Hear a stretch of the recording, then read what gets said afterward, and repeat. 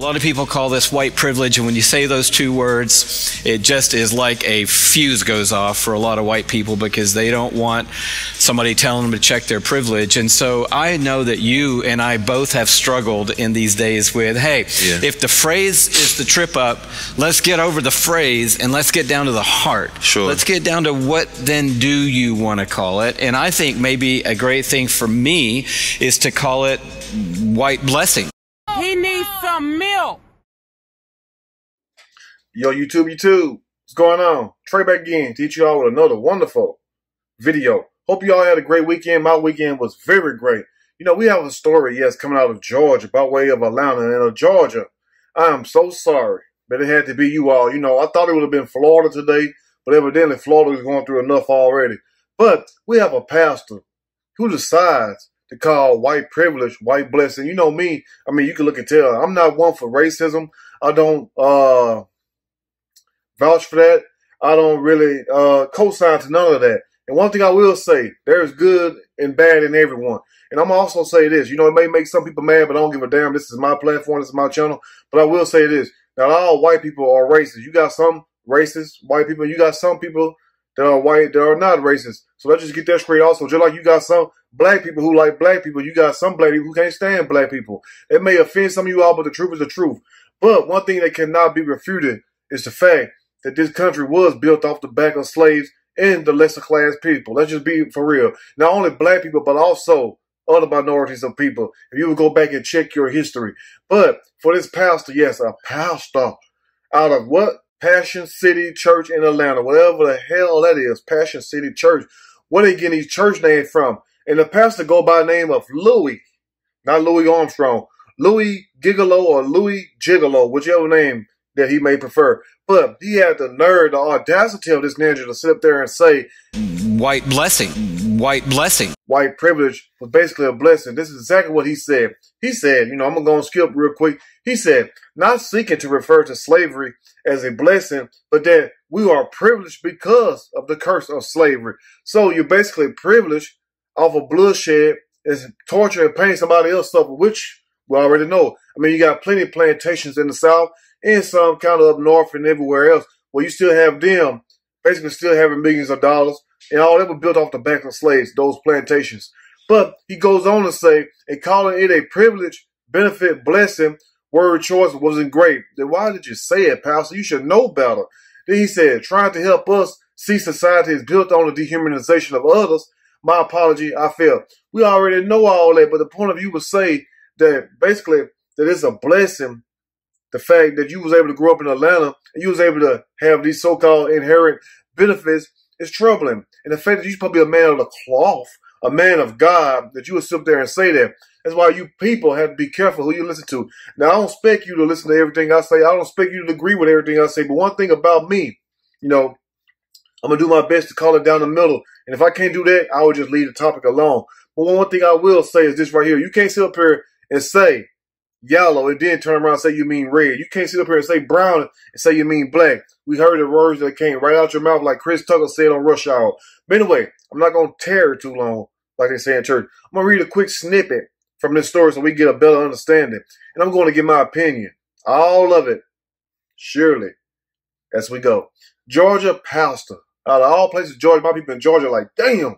Draws backlash after suggesting slavery was a white blessing. Yes, he said it was a blessing. It's not a privilege. He said now it's a blessing that all these millions of people had to suffer. Thousands upon thousands had to die. And you know, you had whole cities burned down, Tulsa, Rosewood. You had all this other stuff going on. And I don't like bringing up this stuff right here. But since the pastor want to put it out there, let's put it out there. But anyway, a Georgia pastor is apologizing. No, don't apologize. Stand on what you mean. Stand on what you say. A Georgia pastor is apologizing for comments he made during what was billed as an open and honest conversation about how racism has plagued the Peach State's capital. How about how racism has plagued this whole country and also this whole world? Let me tell you something about this whole world. Not only is it racist over here in America, but it's racist in other parts of the world. Just because you don't see it as open like you do over here does not mean it don't exist. It does exist. But anyway, Louis Gigolo or Louis Gigolo, whichever his name, probably Gigolo, pastor of Passion City Church in Atlanta, was met with criticism this week after citing the blessing of slavery. How in the hell you something they call slavery a blessing? You a pal, you supposed to know better. You supposed to go in God. You supposed to seek God and ask him to give you the words to say. Somebody else gave you these words. I think it was Beelzebub, Lucifer, the devil himself. But anyway, he said, the blessing of slavery for providing a framework for the privileges white Americans enjoy today. Why in the hell are we still bringing this up? When are we going to find a solution to the problem? When are we going to deal with really, how can we cure this? How can we make this right? Because us talking about slavery and what happened, it's not going to do anything but incite more anger, more rage, and make people want to get revenge. Why not sit up here and find a solution? And how about paying people reparations? I know a lot of people don't want to talk about that, but how about paying people reparations? I mean, you pay reparations to the Japanese when you bombed them, Hiroshima and Nagasaki. You paid those people. You paid even the Mexicans. You paid the Indians. How about giving black people their 40 acres in the mirror, not their 40 ounce in a pit bull? But anyway, now, he says that Americans enjoy today, which is the white blessing, a.k.a. white privilege. Gigolo, whatever his name, also suggested using the phrase white blessings instead of white privilege. It don't matter what you want to call it. You can sit up here and go get a zebra. You can try to change the stripes on it, but guess what? It's still a damn zebra. You can go get a duck and paint the duck orange, brown, yellow, pink, whatever. Guess what? When it quack, it's still a damn duck Affleck like that. You know what I'm saying? So all that talking about, we're going to change it from white privilege to white blessing. That does nothing but anger people right there because it makes people think you're doing what? You're playing with them. And one thing about black people, they hate to be, what? Played with. They don't like that shit. But anyway, the pastor's controversial comments came during a sit-down with Christian rapper Lecrae.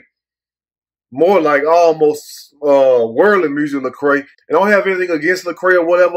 I just don't really listen to his music or whatnot. I'm more of a traditional gospel music lover when I do listen to gospel. Yes, I do listen to gospel also. You want me to name some? BB and CC Winans. What was the group name? The Canton Spirituals and stuff like that. Yolanda Adams. I mean, I listen to quite a few of Marvin Sapp and them.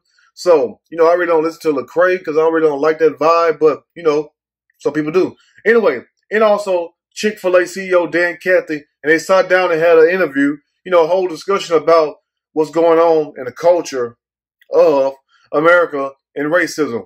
Now, also, Gigolo has since tried to clarify his statement, admitting his words of choice wasn't great. No, it was horrible, what we call terrible in Charles Barkley voice. But anyway, not seeking to refer to slavery as a blessing, but that we are privileged because of the curse of slavery. He wrote on Twitter, out of all things to write, how about God bless America, God bless each and every individual. You know, we will make it through this tough time. Instead of talking about what happened back then, how about we come up with solutions to the way we can fix these problems? That's the way you get over this thing. Not sit up here. It's like if you got a sore on your arm or if you got a sore on your ass or some damn well, and you keep picking at that sore on your ass or your arm, guess what? It's not going to get better. It's going to make it worse because you keep picking at it. But if you go get some ointment, some balm or something, and I ain't talking about the B-O-M-B, I'm talking about the B-A-L-M.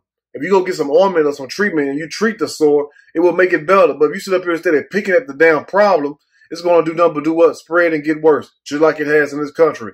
Anyway, and calling it a privilege, benefit, blessing. Word choice wasn't great. Hell no, it wasn't great. Anyway, trying to help us see society is built on the dehumanization of others. You don't think people already see that? You know, even youngsters see that out there, 15, 16-year-old. I mean, damn, I seen that when I was a little kid and stuff. I used to hang posters in my room and everything and stuff about, you know, empowerment and all this. So you don't think adults see that? Yes, they see. But the thing is about people in this world, they see what the hell they want to see. That's just the nature of people. But anyway, he said, my apology. I failed. And that seemed to me that was very sarcastic. Pastor Louis Gigolo, whatever your name. That sounds very sarcastic saying, my apology.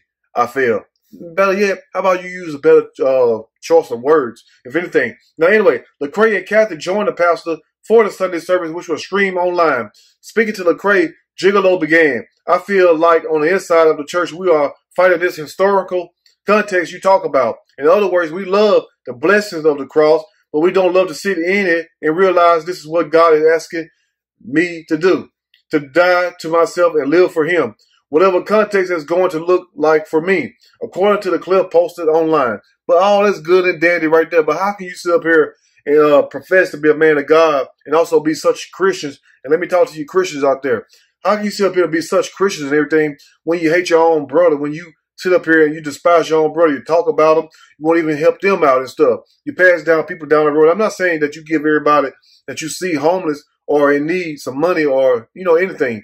But how can you sit up here and talk about you got so much God in you? When was the last time you all helped somebody? When was the last time you just even told them, look, God love you, or, it's going to get better? You don't even have to give them money sometimes. It just depends. But if somebody sit up here hungry, don't come up here and tell them to have a nice day or it's going to get better. No, you help feed them if you can. Because guess what? You'll take that same $1, $2 or $3 or $4 and go what? It's going to buy you a beer, buy you a cigarette. You do what you want to do with your money. But you'll sit there and waste that money, or you just buy something you don't really need when you can sit up here and help somebody. That's how you do it. You don't sit up here and just talk about it. You be about it. But anyway, let's finish up. He said, while white Americans are aware of the curse that is slavery, the pastor said they missed the blessing of slavery. Now that right there to me was a total bunch of bullshit right there. I just have to say it just like that. I mean, how you going to sit up there and call the blessings of slavery? How about you tell all those dead people that died in slavery, how about you wake them up and tell them all that, or if they come see you in dreams, you tell all them that it was a blessing for you to get hung, drugged, and torn to pieces and stuff. The women get babies cut out of them. That it was a blessing because it made my life better, and people that look like me made their life better. But anyway, he also goes on to say that they actually built up the framework for the world that white people live in and lived in, and also enjoy every day. But at the same time, if you sit up here and listen to these pastors and you hang on to every word they say like it's the truth or verbatim, you're going to follow them straight to hell. You're going to bust hell wide open with them. But at the same time, the way that you heal a problem or you make things better is that you treat the problem. You don't constantly talk about the damn problem.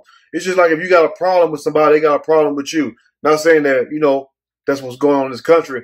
But if you have a problem with a situation, how you fix it? You go make it better. If you see a house tearing down or whatever, or it's getting run down, what you do? You go sit up here and put new boards on it, put new paint on it. You work on it. You make it better. You know what I'm saying? You take away the old things that are on it that's causing it to tear down and put new things on it, which means as far as the situation what we're going through in this country is that we found a solution to make the situation right. That's the only way you can make it right. But at the same time, black people should have been got reparations years ago. Everybody else done got reparations. I mean, you got Indians who got reserved. They got casinos and all this other stuff. Let's just be for real. That's the thing that a lot of people don't want to talk about. And before I go, the great Khalid Muhammad, he was fighting for reparations right before he had passed back in, I think that was 2000, 2001. It was one of them. But anyway, you know what I'm saying? You can look that up. But you let me know what you all think. But stop listening to everything these pastors say because some of them just don't have a damn clue. Anyway, let me know what you think in the comment section. If you like the video, push that like button. If you like the video, subscribe to the channel. Definitely share this video with your family and friends. Till next time, you all stay blessed. Love one another. Love your brothers and sisters. Because guess what? We all down here on this earth together. Can't none of us go nowhere. But it's quite suspect that, that we don't talk about other certain groups of people. It's always white and black. While the other group control the whole damn world. But anyway, I'm done talking about that. You all stay blessed and stay woke. I'm out.